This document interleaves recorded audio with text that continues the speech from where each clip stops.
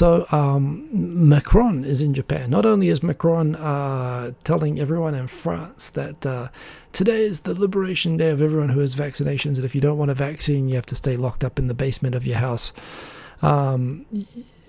Which, yeah, is kind of funny. I kind of agree with that, but I'm told that makes me the worst human being in the world at home, so I'm not saying too much about it.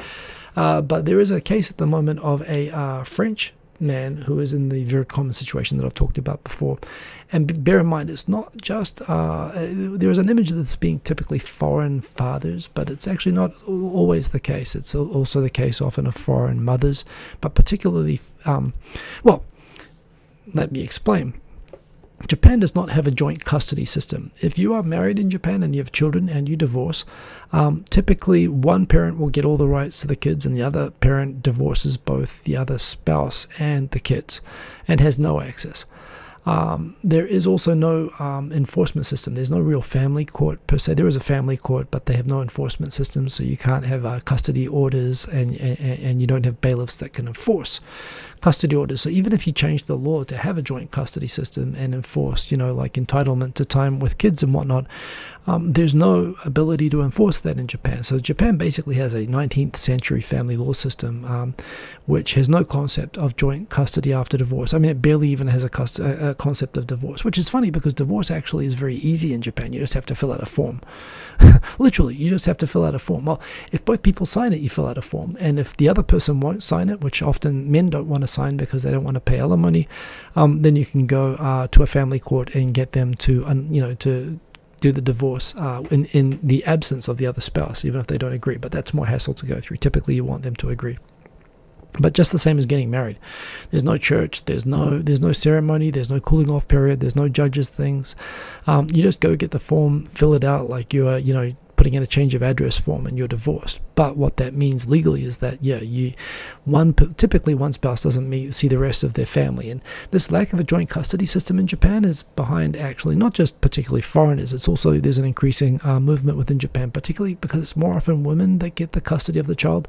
There is a movement for men to seek a joint custody system after divorce, but it's not so big in Japan because, like I said, this country has never had, it's like having a country that's never had ice cream before. Some people, of course, are going to start lobbying for it when they hear that it exists, but they've never had it before, so it's hard to lobby for something that you've never really had before, and where most people accept it's the norm. But in Japan, there is an increasing movement towards joint custody. And of course, the biggest problem is in international marriages, where in most developed countries there are joint custody systems after divorce and rights of visitation and access to kids and so on. And, when you marry someone in Japan, most of those people don't realize that Japan doesn't have that sort of a system. And when you get divorced, as happens in like 60% of international marriages, people are surprised to then learn that they have just divorced their kids as well as their wife. And that causes a lot of problems. There is currently a Frenchman on hunger strike in front of the Olympic Stadium demanding that Japan, this has had two consequences, which I've talked about before, by the way. The first is that Japan wasn't a party to the Hague Convention on Parental Aspects of Child Abduction, which is when parents in a custody dispute, well, one of them snatches the kids and runs away. And typically they'll run away to a different country to avoid the custody orders of another country. And this was the problem back in the day, that you'd have an American and a French person and they get divorced, and the one parent would take the child to France, and in each country the different spouses, the different parent would get a custody order saying that the kid belongs here. And then you've got this international law problem that you have these, the other spouse can be arrested if they enter the other country. And this was, causing a lot of acrimony. One, it was encouraging child abduction and, arrestable child abduction by parents. And so the system that was set up to address it was the Hague Convention, which basically said all the family courts in France and America would agree on a certain set of protocols, that if there was already an order in America, they're not going to allow a parent to gain an upper hand by taking the child to France. The French court will uphold the French custody order and will send the kids back to America to sort it out, rather than allow parents to shop around for a better solution. This is, most of the world is now signed up to this, but Japan didn't sign up to this because Japan doesn't even have custody orders at all. And, and this meant that where in most of the world, this kind of problem of parents abducting their kids to keep them away from the other spouse was resolved, in Japan, Japan again practically encouraged Japanese to take their kids back to Japan.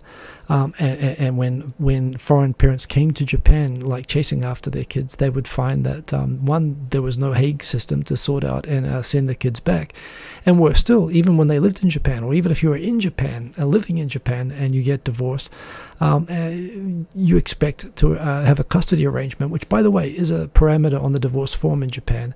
You can put in planned arrangements with the kids, but you don't have to fill it in. It's like an optional field, and if it's absent, typically, it'll be the mother by default, but one of the parents will have all the rights.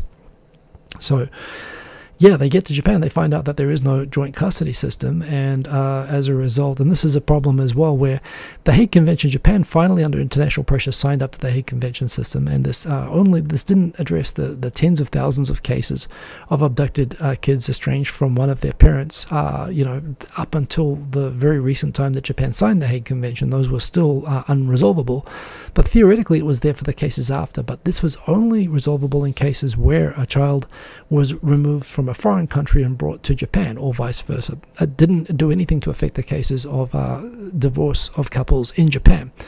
So again, there's this French person who's on a hunger strike out in front of the Olympic Stadium who's demanding the creation of a joint custody system in Japan. And he's not alone in this. There are Japanese people themselves who have gone to the Supreme Court saying that the lack of there being a joint custody system is an infringement on the rights of Japanese people. The Supreme Court didn't agree, but they did suggest that the government should look into it, and the government sort of is looking at it. But traditional family values, they don't want to do any sort of system which makes divorce easier or more attractive. So yeah, basically this French man basically looking to draw attention to this issue is doing that, and Macron is agreeing to come and talk to him and to lobby on his behalf. And the EU recently also criticized Japan for not having a joint family custody system or a satisfactory system for handling many EU citizens, of course, caught in divorces involving Japanese people, either being cross-border or just from living in Japan, frequently end up in the system where they discover that they can't see their kids anymore.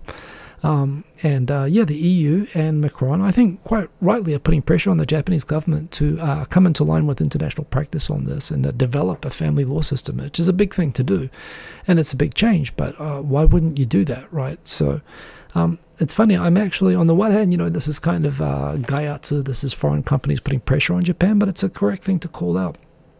And I actually, although Macron, I'm not sure how much I like him as a person, it is the right thing for him to be speaking up on. And we'll see if it pays. Again, this sort of thing tends to snowball and have effect, that'll pay off down the road, but hopefully it does. So it's an interesting case, and I've mentioned it on here before, but it is something, certainly, if you are ever getting into an international marriage or having kids with people in Japan, something to know about that. Yeah, you've got no legal rights here. Particularly, it's usually the Japanese parent, often even the father, that will take the kid in a divorce situation. And yeah, this Frenchman is being supported by a number of foreign wives who are in the same situation, who have lost their kids. Guys, English World, do I mention the father? Yeah, that's exactly the story that I am mentioning. I forget his name, but that's what that story is about. Macron is actually going to go and meet the person. Dan H., this is the same story I talked about last week, is the man on hunger strike because of the Japanese wife stealing the child from the husband.